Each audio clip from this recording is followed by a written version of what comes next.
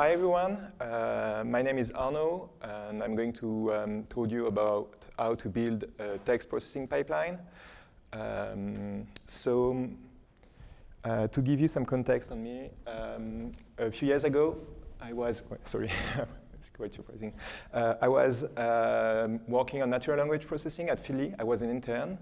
After that, I went back to Central, where I finished my studies. And at that time, I worked on like a side project with some friends. And right now, I'm a data scientist specialized in computer vision at Fictional. Fictional is a startup of around 30 people specialized in computer vision solutions. But as I enjoy NLP, I'm still working on that on my spare time. So, is anyone here familiar with data science? Yeah, okay, a lot more people unexpected.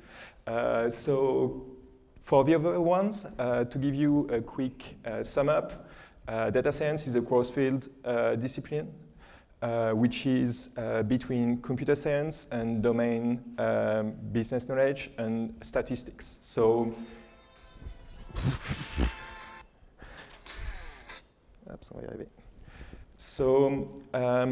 for the ones that are not really aware of what it is, basically when we're speaking of artificial intelligence, of being a lot of ifs and regexes, it's more of you're lacking the statistic aspect. And if you're speaking about statistics and domain knowledge, you will have things like Excels and stuff like that. And the last one is machine learning, which is basically both computer science and statistics. And you will have kind of, like if you were doing TDDs, test-driven development, you give a lot of examples. And instead of creating the function out of the examples, you will go with just running a function that builds the function itself out of the examples. So to sum it up, data science is basically like rule-based and machine learning, and that's what I'm going to speak about right now. So to give you a quick story, so at Central, I had to do a project with a bunch of friends. We decided to go with an issue that we found funny, which is basically on the internet you have a lot of knowledge, a lot of pages like Wikipedia, fandoms on like stories. And we try to read those stories and transform them into a graph of relation between characters. So basically, we had to detect the characters and find relationships between them. So you will have things like Harry Potter's is Ginny's lovers, and Hermione and Harry Potter are friends, and Voldemort is the bad guy, so he's the enemy of everybody else. So there is a thing we have that differentiates computer science from other science is basically we tend to make a lot of jokes on names. So we'd have Elk versus the equivalent for other science. Or basically if you speak about neural network, we have a lot of weird names like YOLO, Tadam, or Albert.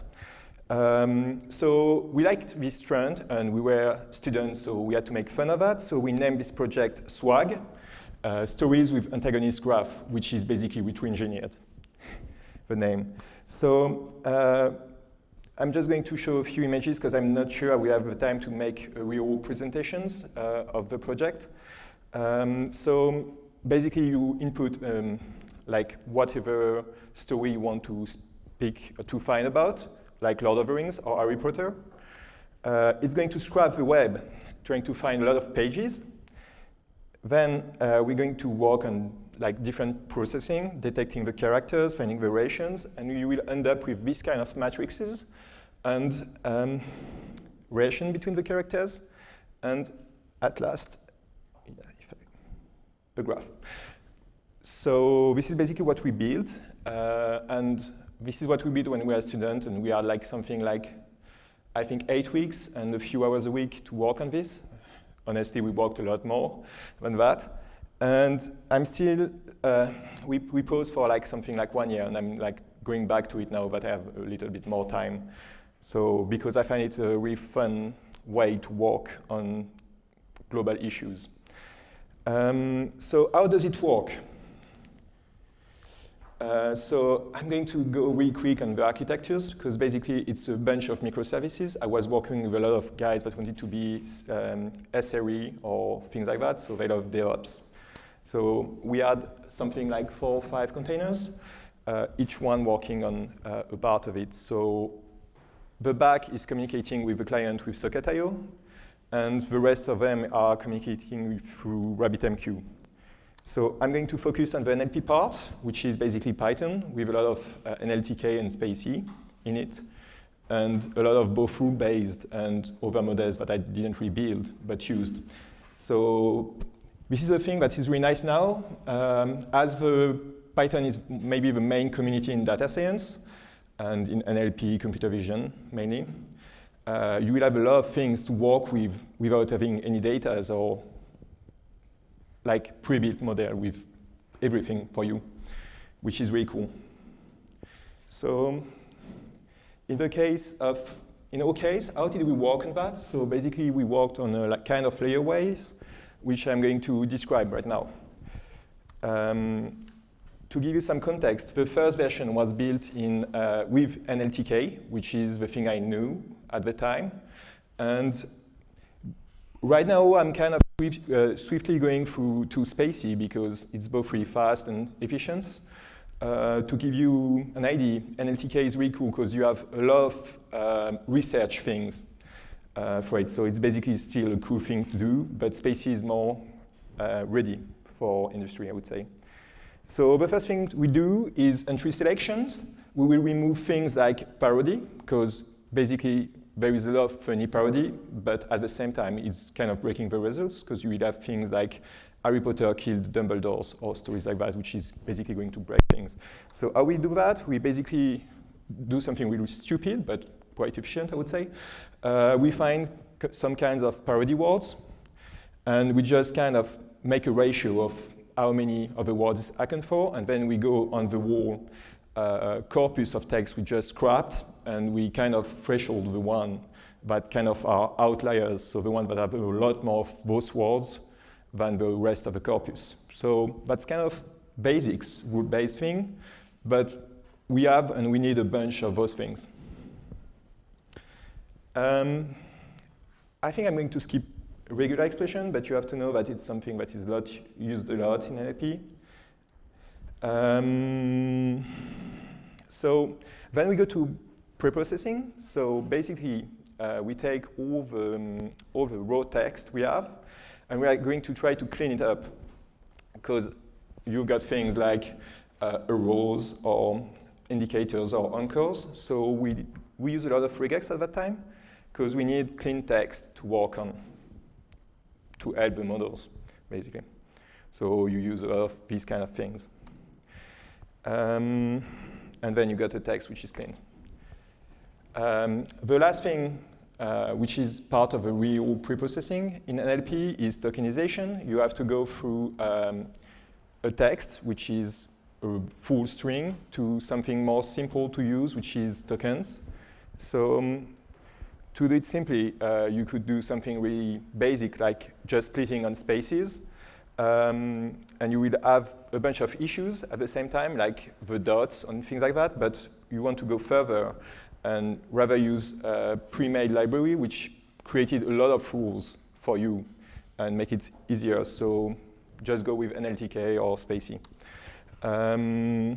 So then the question is how to break down things into sentences. The first thing you could do is just split on, you just split on dots, but you have smarter way to do it. I'm going to skip that, which is kind of like creating the dependency graph of the sentence or of the whole text and splitting on that. So things like spaCy are going to do it for you because it's quite complicated to build it from nowhere. So at that time, you got sentences, and you want to find the entities in it.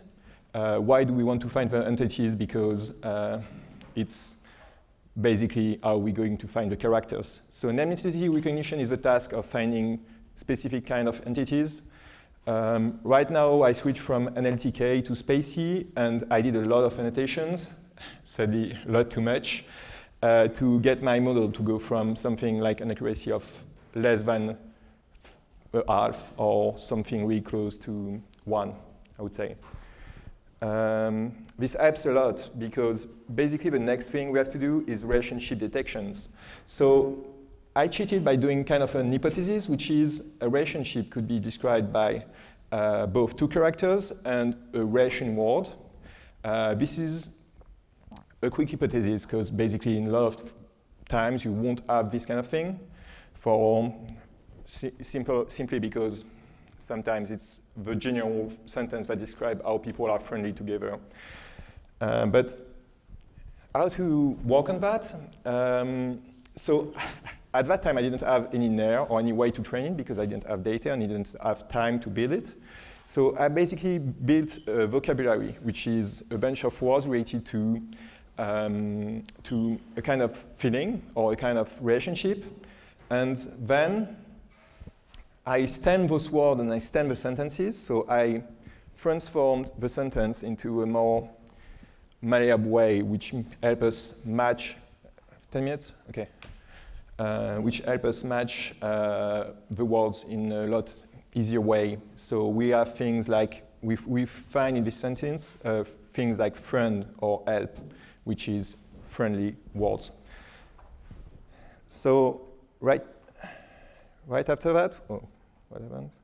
Right after that, we have two things. We have the name entity, which are the characters, and we have the relation words, which are just things like friend and are related to a kind of relationship.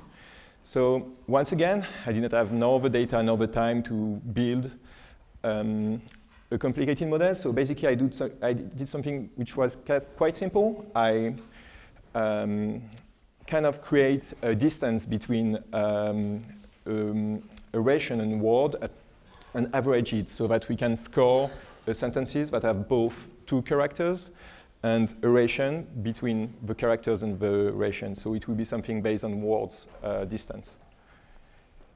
So honestly, this is really bad because this is not semantic. So you will have kind of the same result if you say Dark Vador is Luke's father or Dark Vador is not Luke's father. But you're quite helped on that by the fact that you rarely have negative sentence on this.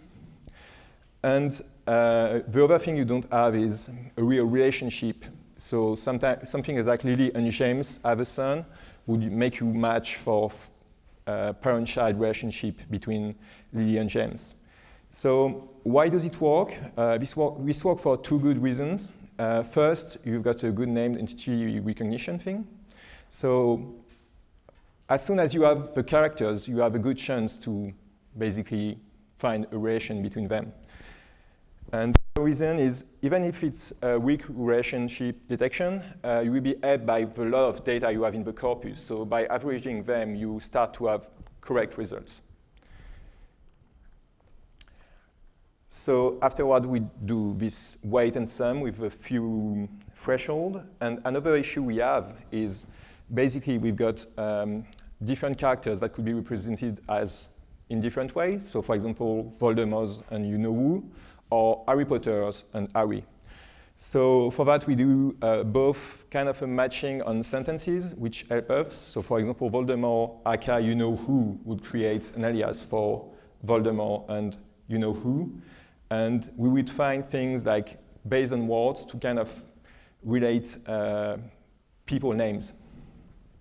So for example, here, Harry Potter will be matched with Harry because there are only one that match the name in a lot of parts. So to go further, so we have a lot of issues there. The first one, which is kind of big and we have no real way to solve it right now, is the chronologies of stories. So relationships are complicated, but they which make it even harder. So basically, a character like Rogue will start by being a bad guy, and then is evolving to be a hero. So this makes averaging really hard. The meaning of relationship is not easy. So what is fighting related to? Okay, is fighting related to enemy or not? This is quite hard because sometimes we have people that fight just for training and they are friends, or they would just like do some friendly fighting or tickling. Another thing which is really hard is co-reference. So we'll have something in sentence that we build it, so we say it's Harry Potter and he is. So you miss the he is related to Harry Potter.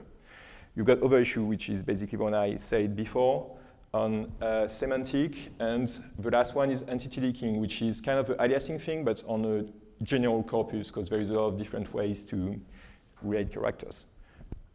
For example, Voldemort, Tom Riddle, and you know who. So the first thing to improve is we're going to have to build models, but how to know where to start? Basically, we have to find how good we are, which means that we have to find the truth, and we don't really have it yet. So we need to work on things like DBpedia to find, to get the knowledge of who is related to who in which way.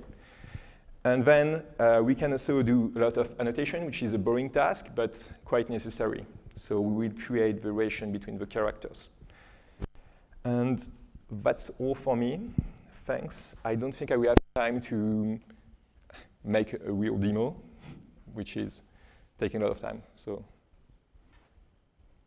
have you got any question, or don't we have time for that? Okay. Yes. One of the question: why did you use different stacks for each step? Like you use Go for scraping and then Node for the backend. Was it any particular? I mean, you could have done that in Python as well. I'm curious why you chose those stacks. Okay, so he's asking me why we had like a bunch of different technological stacks. This is a really good question. We didn't have any good reasons. So to be honest, we were 8. We didn't have much time, so we had to work together really fast. So basically, we split into different stacks, into different microservices to make it to be able to work separately. And for the stack part, basically everybody wanted to work on something different. Like, I like Python, but not everybody does. So people were trying to work on things that was interesting for them. So for example, working on RabbitMQ or working on Go, which is the only reason why a part of maybe the efficiency. Any more questions? No?